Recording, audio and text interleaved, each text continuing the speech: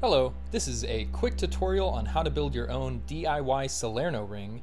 As of the making of this video, nobody really manufactures this prop, so really the best way to get one is just to make it yourself. This design is fairly inexpensive and easy to assemble. I recently made about 20 of these to use for a workshop at the 2023 IJA Festival, which ended up going very well. For this build, you will need these tools and these materials. I highly recommend the large 40cm rings, though as I'll show later, it is possible to build this prop with standard size juggling rings that you probably have lying around your house. Additionally, you can use 1/2-inch galvanized steel instead of PVC for a heavier but more stable balance. So, first you'll need to mark the spots on the ring where you're going to drill. I went ahead and made a paper template to help me mark the position since they can be a little bit hard to eyeball. This is just a 40cm by 40cm or about 16-inch by 16-inch square divided in half both ways. Go ahead and mark the rings at 3 of the intersections, and then at the bottom you'll want to make 2 marks that are about 1.5 inches apart, or about 3/4 of an inch from the center where the line would intersect. You can then tape the 2 rings together so that they don't separate, and then drill through all the markings with a 1/4 inch bit. Next, we're going to drill 2 holes through the PVC T-coupling. You'll want to make 2 marks on both sides that are about 1.5 inches apart so that they line up with the holes that you drilled on the ring. The important thing here is that you drill the holes close to the top of the PVC coupling. If you drill them in the center, the PVC piece will sit too high between the rings and will actually collide with the ball. But by drilling close to the top of the piece, it will sit lower down and it won't make contact with the ball as it spins. This part can be a little bit awkward to drill, but just try to make the holes as straight as possible. If you have a drill press, that would probably make this a lot easier. Now for the fun part. We're going to grab 5 bolts and put a washer on each of them. These washers aren't actually necessary, but I just like the way they look. Insert the bolts through one of the rings, and then add another washer to each and tighten them down with a nut. Then, add your PVC coupling. It might take a little bit of force to get on depending on how straight your holes are. Don't be afraid to widen the holes with your drill a little bit if you can't get it on first try. Now add another nut to each of the 2 bolts holding the PVC coupling in place and tighten it down. Next, we're going to put another nut on each of the bolts about 1/2 inch from the top.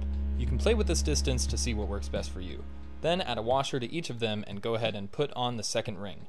Again, don't be afraid to widen some of the holes if everything doesn't line up perfectly first try. The last step is just to add another washer and a nut to each bolt and tighten everything down. You can go ahead and test it out with your ball to see if everything works smoothly, and make sure that the ball isn't hitting the PVC coupling at the bottom of the track. Now all that's left to do is put the rubber foot on the end of the PVC pipe and connect the pieces together, and your Salerno ring is ready. If you're using a wiffle ball blank, sometimes the lettering can make a buzzing sound as it spins in the ring, so I like to use a file to smoothen it out. Alternatively, you can just use pretty much any empty Russian ball shell as long as it is light and large enough to fit in the tracks. Another option you have for the pole is to use 1/2-inch galvanized steel instead of PVC. Like the PVC, I like to buy it in 2 2-foot sections with a coupling so that it's a lot easier to travel with, and it gives you the option to do a lower height in case you're performing under a low ceiling. You'll want to clean it first, and I also spray painted mine white as well.